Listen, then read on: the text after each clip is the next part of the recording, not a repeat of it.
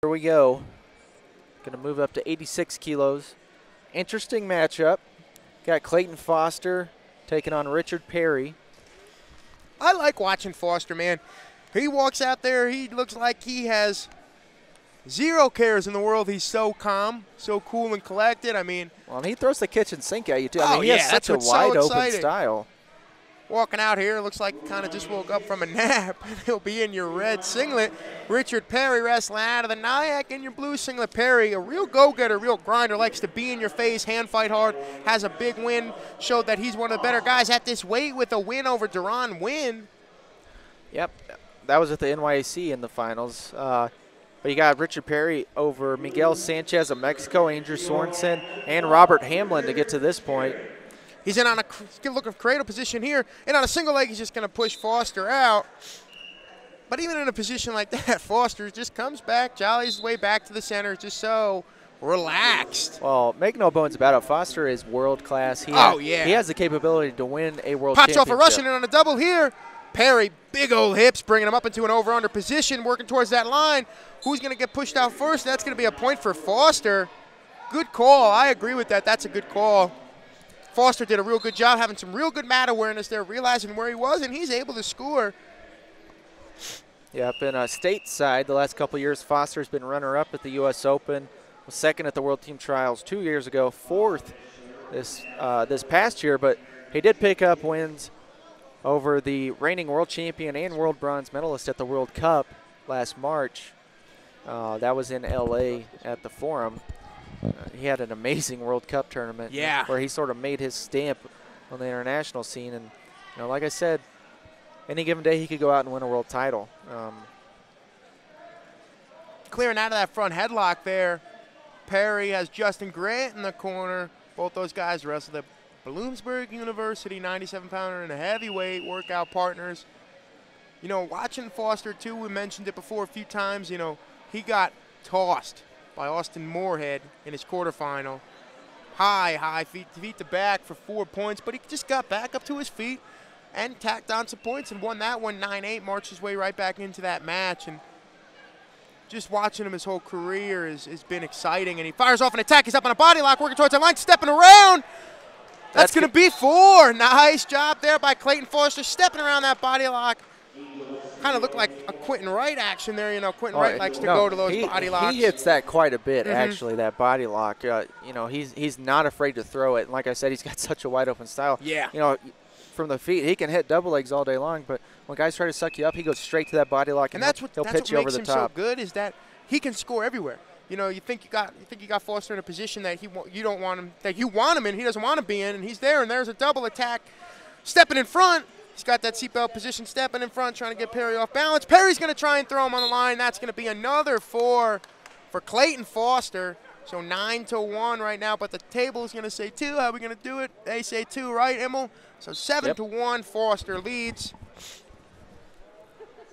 They're going to say that was more Perry putting himself on the back than Foster putting Perry on the back. That's why it's 2 instead of 4. Foster fighting that hand collar tie here. So exciting to watch him run into that single leg there. Was Perry, but able to get his foot down to the mat. Was Foster doing a good job fending that off.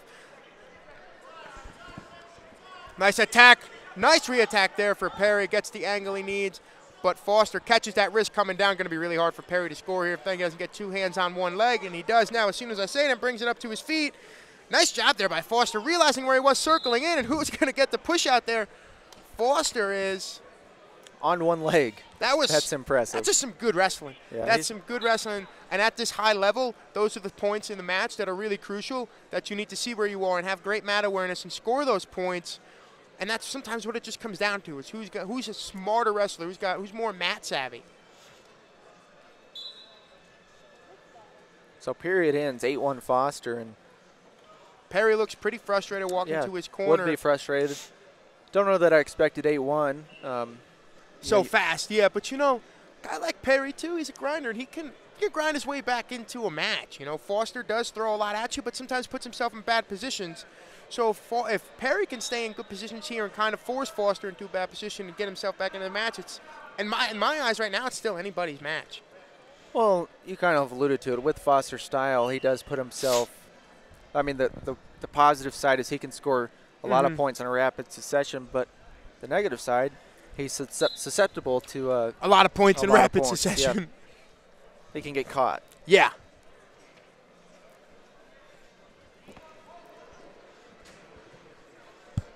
But we're back to action here, and Foster goes for a little shrug there to start things off.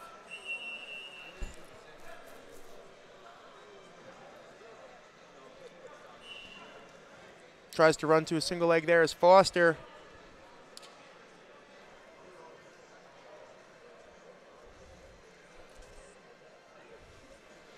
Looking high crotch. Now running through an attack of his own is Perry. 2:22 left on the clock. Foster's got some blood.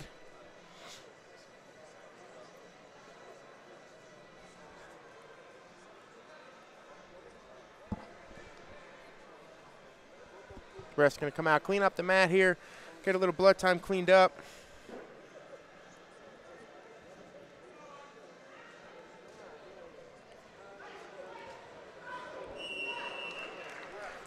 And if you're following along, I'll give you an update on that Iowa-Minnesota duel. Iowa leads at 15-3 with 5 matches in. They started at 65, so they've wrestled the top 5. Now they're going to the bottom 5. Gilman and Lezak going at it right now. Just started up. Get into action here. Again, after cleaning up a little blood time, 2:15 it remains.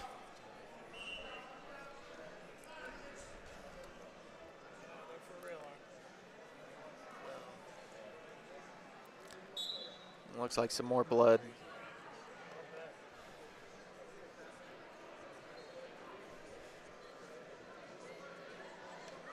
And you said of Foster's demeanor, he's just like, whatever. That's his attitude, and that's what it looks like. He's just hanging out, just having fun. Well, Foster, he's up training at Wyoming. Mm-hmm. He lives up there in Laramie. You know, it's about 3 hours from here. And he's just a down-home country boy. That's what he is. You know, he likes going out in the woods, hunting, fishing, that kind of thing.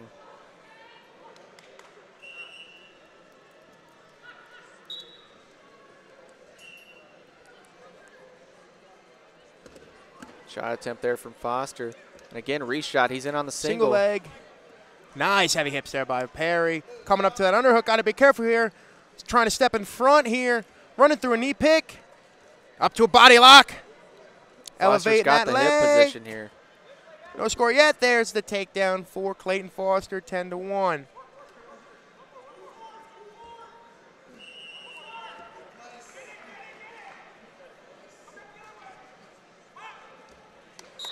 And that'll be the match, 12-1. Clayton Foster is going to ice this thing away. And he is your champion at 86 kilos. And Clayton Foster, he's had a decent week. Yeah, I'd say so. Up, caught on.